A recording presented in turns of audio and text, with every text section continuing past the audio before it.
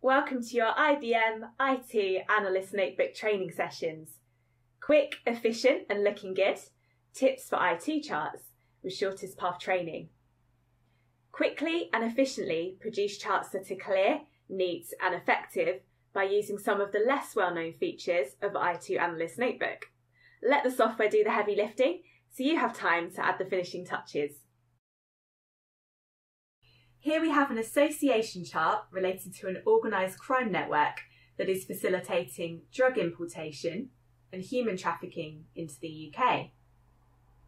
We have intelligence connecting various companies and shareholders via shareholdings, telephone calls, online communication, as well as addresses.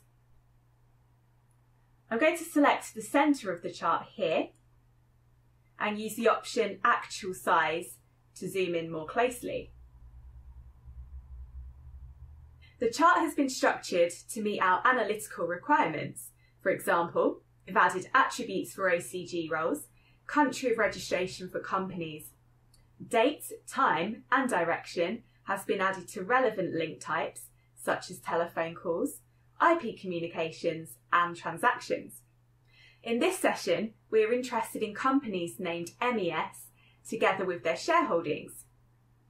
I'm going to use the search bar, which is found under the Analyst tab.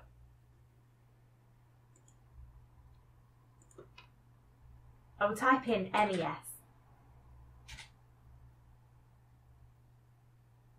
Note 3 companies are found. To select all 3 on the chart, I will hold Shift after selecting the first and then the third in the list.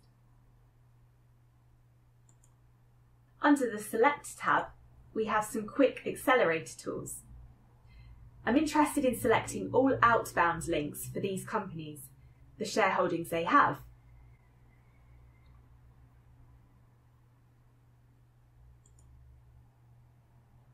Note the direct outgoing links are now selected. I'm going to fit the selection to window so you can see those items more easily.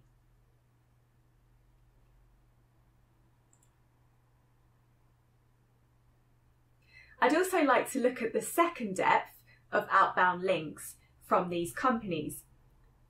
I will select outbound once more, and to show you what that's done, I will fit the selection to window once again. Once we have found a result of interest, it's best practice to copy the selection to a new chart. This enables us to manage and present the data much more effectively. Up here in navy blue, we have the Quick Access toolbar. I'm going to use the shortcut Copy to a new association chart.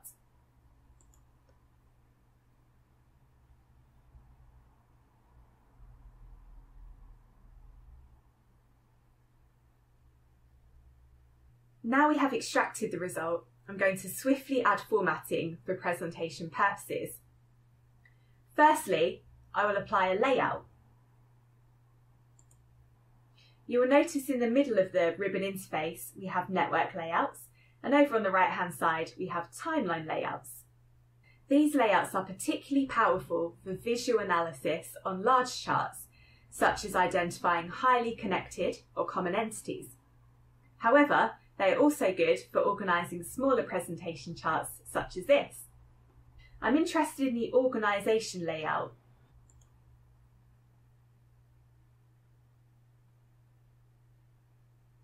I can control layouts using the layout setup over on the left hand side.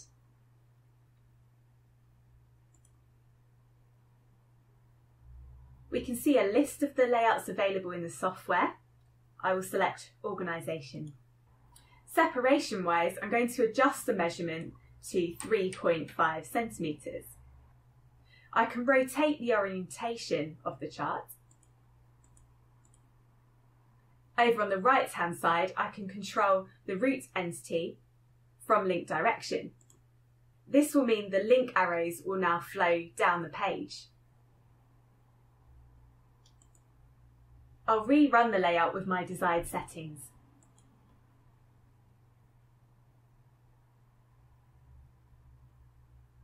The positioning of the chart items clearly convey which companies own the shares. Next, I'm going to format the chart items by applying conditional formatting.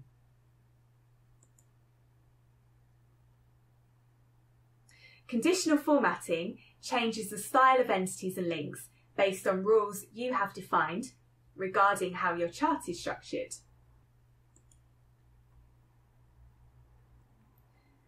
In the conditional formatting pane, you will see a list of various specifications. Some of these come with the software.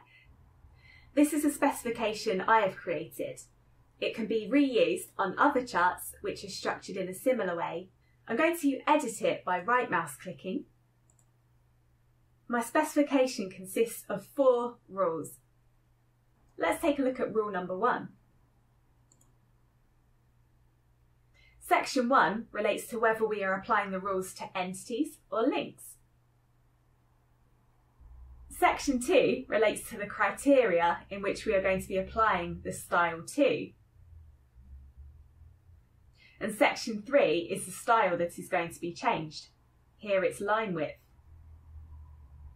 And section 4 enables me to specify a value contained in my link label value. As an example, for link label values greater than 50, the line width will be changed to a thickness of 5.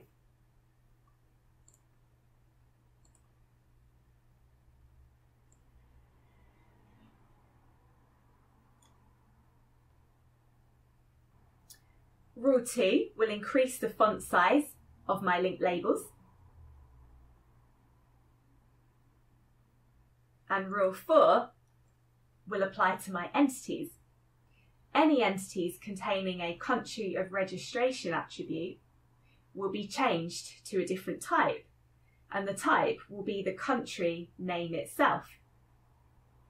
This will result in what looks like flag icons.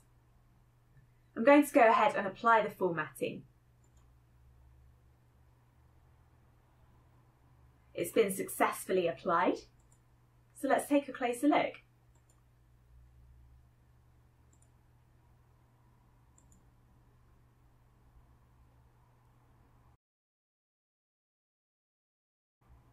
We hope you found this session useful.